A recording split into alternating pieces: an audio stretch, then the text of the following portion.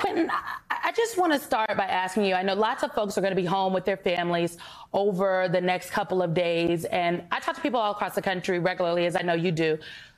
Voters are concerned. Democrats are concerned about 2024 and President Biden's ability to beat Donald Trump. What do you say to those concerned Democrats, those concerned voters?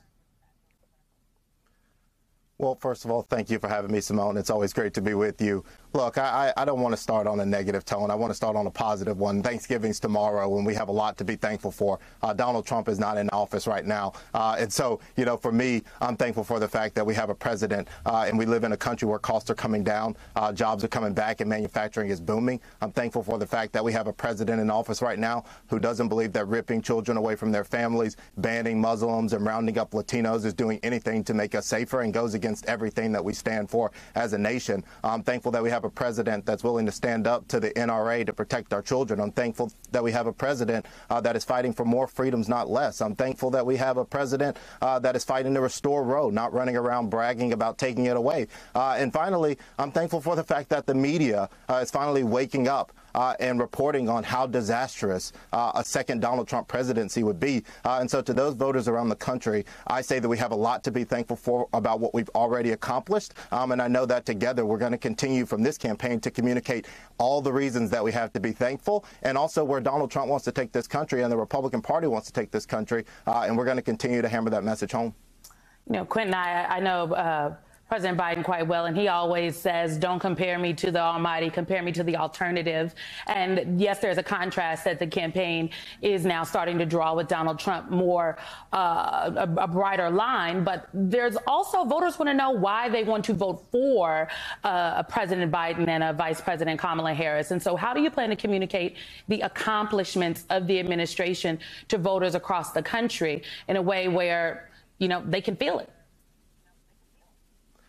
Look, I mean, this is going to have to be a multifaceted campaign. We're going to have to reach voters all over the place because we live in a fractured media environment, more fractured than it's ever been before. Our campaign is up on television, radio, print, and digital right now, communicating to voters in language, black voters, Latino voters, AAPI voters, all over the place about the accomplishments. When it comes down to it, President Biden and Vice President Harris are lowering costs of living in America. They're lowering the cost of prescription drugs. They're focused on giving people their rights back, the right to choose, the right to have autonomy over their bodies, in stark contrast with the Republican Party and the MAGA agenda that is focused on giving tax breaks to the wealthy, rounding up immigrants, putting people in detention camps. And so we're going to continue to stay focused and double down on everything that we need to do to communicate. And we have a plan, and we're up on air right now doing that so that when we get into next year, we can just grow that and continue to do it more effectively and more effectively. And so that's where our posture is, and that's where our head is heading into next year. There's a record number investment of ads that the Biden-Harris reelection effort has made. But what about boots on the ground? When can folks expect to see people knocking doors in their communities? When are you going to ramp up that effort?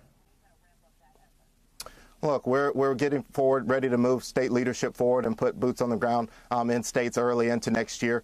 We know we have to communicate, and boots on the ground is one of the most important campaign aspects for reaching voters. And frankly, it's something that we're really excited to do, to get folks on the ground communicating to their peers.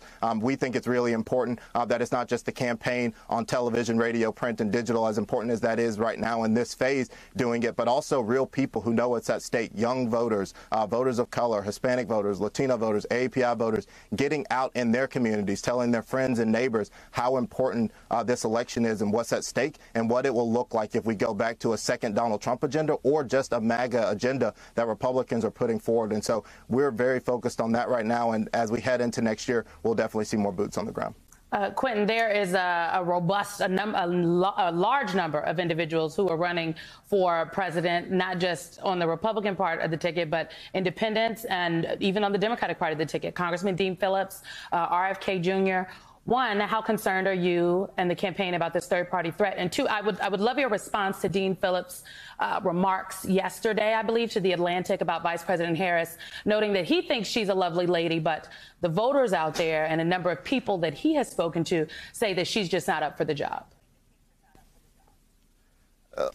I'll take the second one first. Look, the vice president isn't worrying about what's written in the Atlantic. What the vice president is worried about is pushing back against MAGA extremists that are hell-bent on ripping away a woman's right to choose. The vice president is focused on being out and about, talking to young voters and hearing their concerns and bringing them back to the administration. The vice president is concerned about making sure that we don't continue to have guns and shootings all across America. The vice president has been the most effective partner to President Biden over the course of the historic accomplishments that they have gotten done for the American people. And that's where her focus is going to remain. And to the first question in regards to third-party candidates, look, at the end of the day, there's only going to be two viable options to be president to reach 207 electoral votes, Joe Biden and whoever the Republican Party puts forward. And so our campaign is focused on making sure that we keep our heads down, communicate the message, doing all the things that I've mentioned in my previous answers, and making sure that we get in front of voters. And at the end of the day, voters are going to see that this election is a choice about, at the end of the day, what Joe Biden and Kamala Harris are doing to deliver real results, tangible results that the American people care about,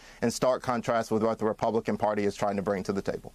All right. Well, it's a long way till November 2024, Quentin. We will be chatting again very soon. Happy Thanksgiving. Good to see you. Quentin Fulks, appreciate your time. Thank you, Symone. Happy Thanksgiving.